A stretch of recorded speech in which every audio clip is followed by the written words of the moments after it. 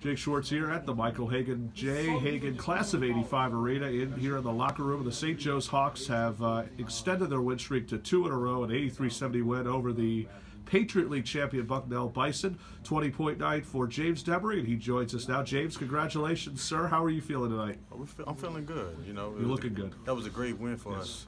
We bounced back from the tournament. We had a pretty much down tournament for us, but we was able to come back and win this game. It was big for us. Yeah, I mean, considering the fact that both teams really shot less than 40 to 30% really between the two, did you feel my like man stayed today? That's what we all know.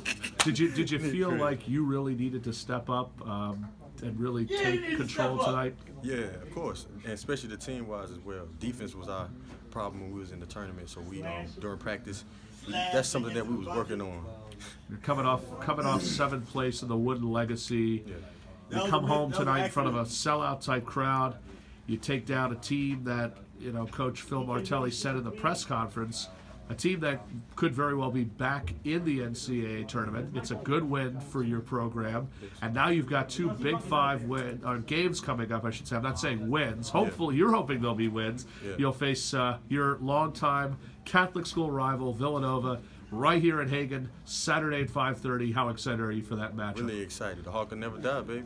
Tell us one last question, because I know you've got things you got to do. Tell us what you'll need to do to get this win. You've got to face off against some of the top guards, big men, Omari Spellman, Dante DiVincenzo, Eric Pascal, Phil Booth, Mikhail Bridges. What are we looking at?